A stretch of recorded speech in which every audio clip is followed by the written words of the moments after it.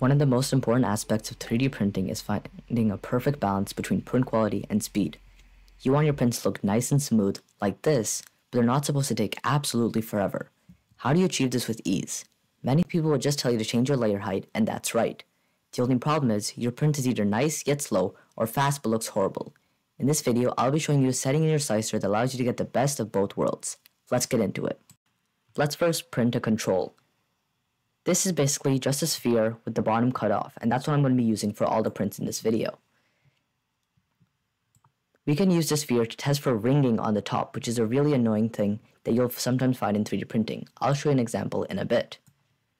If we slice this plate, you can see that the model itself takes about 13 minutes to print. Let's print it and check the results. Alright, and here's the completed print. By the way, this was printed at 0.2mm layer height. Alright, so looking at these results, you can now see what ringing is. If you couldn't tell already, ringing is all the rings that form around the top of spheres, or any other curved sort of top layers in 3D printing. That's because all these little blocks can't exactly line up perfectly to make a nice seamless sphere. Therefore, they sort of shift over like this. And that's how 3D printing works. Unfortunately, it's annoying and it's not what we want. So let's go see some of the other results and the setting to see what we get.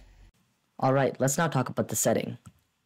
Click on your print and select this button, Variable Layer Height. And this will bring up our own section where we can sort between adaptive, smooth, and some other settings that allow our print to print with better quality and speed. Let's first pull this all the way down to quality and click adaptive. And you can see instantly this graph here becomes super colored. The green layers are really thin. Over here it's 0.08mm, which is as small as my 3D printer can print. The red layers are really thick, 0.28, which is as large as my printer can print. This is so that in the middle layers it saves speed because there isn't a lot of quality over here, while the top layers it sacrifices some speed for quality to get less and less ringing. Let's slice this plate. This will take 3 more minutes than the original print at a total of 16 minutes 44 seconds. And now let's look at the results. Alright, let's now bring in our results from the second print. And look how nice this is already. Can you see even nearly as much ringing on the top? If we compare the sides, you can see how smooth the top itself looks. And right over here, we can see a few blocks. This is really a really big improvement in looks and quality. For a third experiment, let's optimize this for speed. Let's pull this all the way up to speed, click once more, adaptive. And you can see almost all these layers are really, really big. Let's now slice our plate.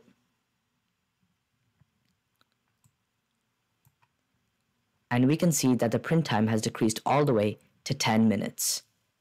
Now, it definitely won't look that good, as I'll show you in the results in a second, but it does save a lot of speed. So if you're ever printing a large or blocky model, this is definitely the way to go.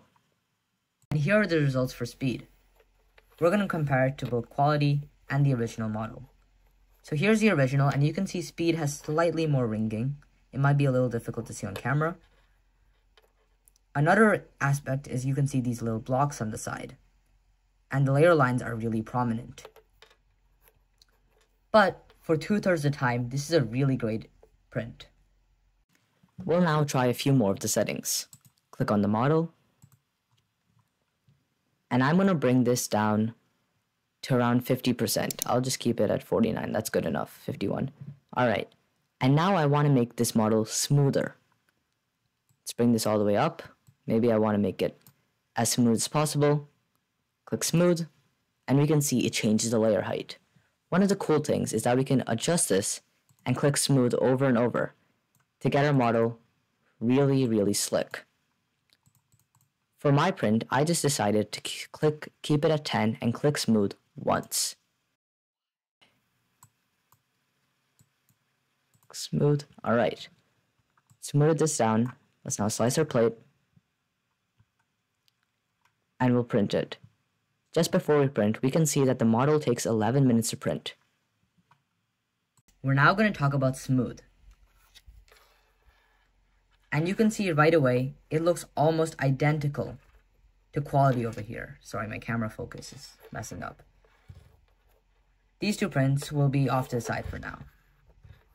One important thing that you can realize is that while these two prints may look identical, this one actually took 5 less minutes to print, which is a lot of time in a percentage. So you should really experiment between these different things. If you're going to get around a similar quality, you might want to see time-wise which one is the best. And here's actually a pretty cool bonus. If you click on this, and go once more to variable layer height, we can click this feature called Keep Min. And what that does is when smooth is activated, we actually prevent small areas or very fine details from being smoothed down. So this keeps the small areas nice and sharp while the rest of the model is smooth. Otherwise, the areas might get sort of dulled down and less prominent. I'm not going to show you a result because this sphere doesn't exactly have a bunch of small details, but you can really see how powerful this could be in more complicated models. Here are all the final print results. We have the original over here in the top left. We have quality over here, smooth, and speed. And we can really see how a balance of all of these would be useful. And that's exactly what you can do. By putting the slider somewhere in the middle, we can reach a perfect balance so we can get the exact quality and speed we want.